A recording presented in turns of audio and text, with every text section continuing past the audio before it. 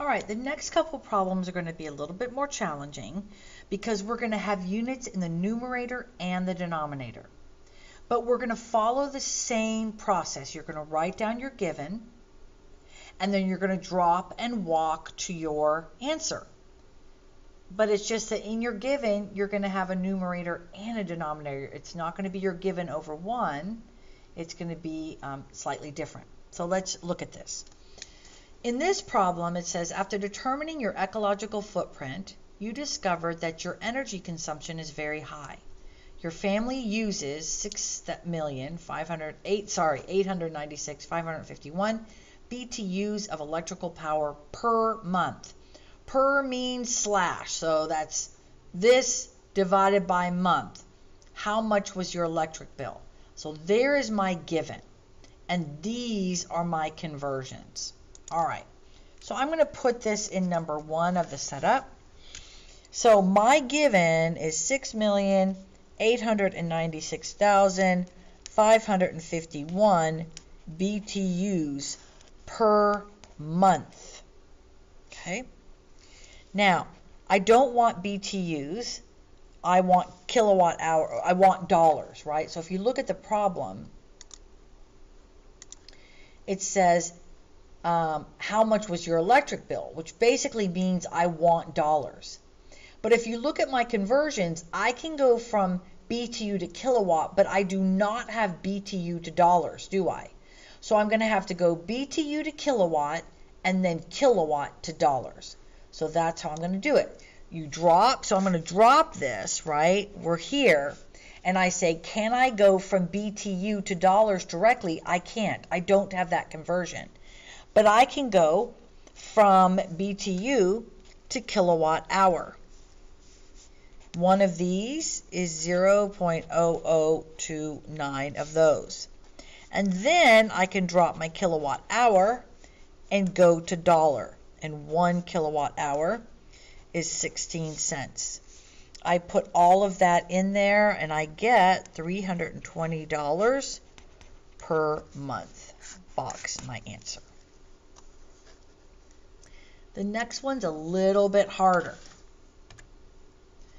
It's got a lot of stuff in here, and we're going to start addressing the issue of efficiency. So efficiency means if I'm 100% efficient, then every single bit of energy or fuel I put into a washer or anything gives me what I want. It gives me electricity. But we know that nothing is 100% efficient. I generally have to give an appliance more electrical energy than it needs to refrigerate because it's going to lose some of it in heat. So that's what we're dealing with here. It says one rubber tire can generate about 250,000 BTUs. And there's your conversion from BTU to kilowatt hour. Obviously, we're going to need that when it is burned. The average American home consumes 10,000 kilowatt hours of electricity per year. I look at that as my given. How many tires would be needed to meet the annual electricity demand of 10 homes for 1 year? So that's important. We want 10 homes for 1 year. Many students will work it out for 1 home and forget to do 10 homes. And if the production of electricity from tires is 50% efficient, that means that no matter what I do, I've got to put in double because I'm only going to get half back, right?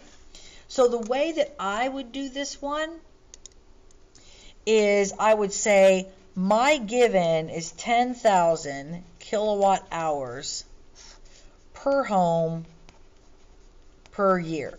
Remember that per means line, month, per home per year. Okay, per means that you put a fraction there. Okay. Now, I don't want kilowatt hours. I want tires, so I'm going to walk. Now, I don't have a conversion, which takes me to kilowatt hours. Let's look at the problem again. I don't have one that takes me from kilowatt hours to tires, but I can walk through that through the BTU. So let's do that.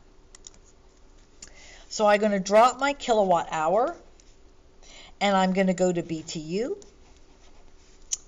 3 times 10 to the minus 4 kilowatt hour is 1 BTU.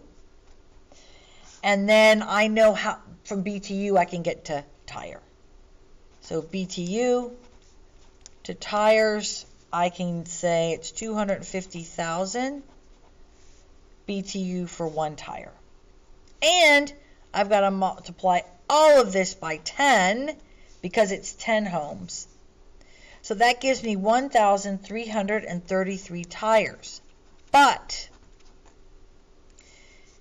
50% efficient, so I'm only getting half back. I've got to put in another half or multiply this by 2 to get 100% efficiency. That tires. I've got to burn more tires because I'm losing half of it to heat or something else. I'm only getting half as efficient electrical energy.